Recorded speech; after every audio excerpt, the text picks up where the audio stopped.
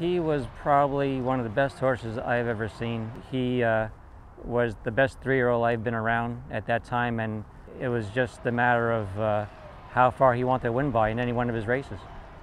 He had a great mind to him. He loved to train. He just took everything in his stride and did things very, very easy. I think he's probably one of the best horses I've ever been around, and I've been around some very nice horses like Dubai, Millennium, and Cigar.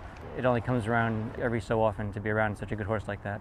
His offspring definitely had the same traits as him. I've seen that with some of the ones that I have gotten, and they're very athletic and they all have a good mind to them, and I think he's going to just continue passing that along. I always thought that he was going to make a terrific sire.